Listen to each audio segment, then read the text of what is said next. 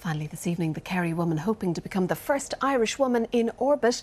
Mags O'Sullivan has already flown to the edge of space. Now she's seeking the votes of the Irish public to give her the chance to travel even further.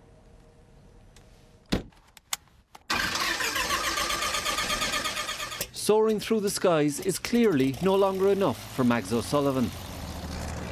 The Kerry woman is currently positioned 43rd in the Lynx Space Academy competition. Maintaining her position in the top 50 could reward her with a place at Global Space Camp in Florida and the opportunity to become the very first Irish woman to enter space. We go to suborbital space, which is 103 kilometres up into actual space itself, where you experience zero gravity and you're in parabolic flight. So I would absolutely love to do it. It's been a dream of a lifetime. A year and a half ago, Mags flew from a Russian military airbase and became the very first Irish woman to travel to the edge of space.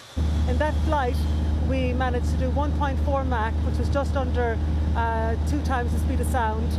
I pulled over 6 Gs, which is 6 times the force of gravity, and we were above 90% of the Earth's atmosphere. We travelled into the stratosphere. 320. Mags, how could I describe her?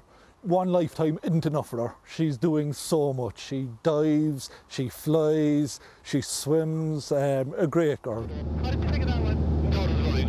Seeking support and votes from the Irish public, Mags may very shortly provide astronaut Commander Hadfield with a tweeting rival in space.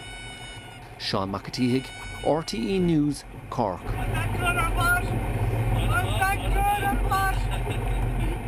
And the main news again.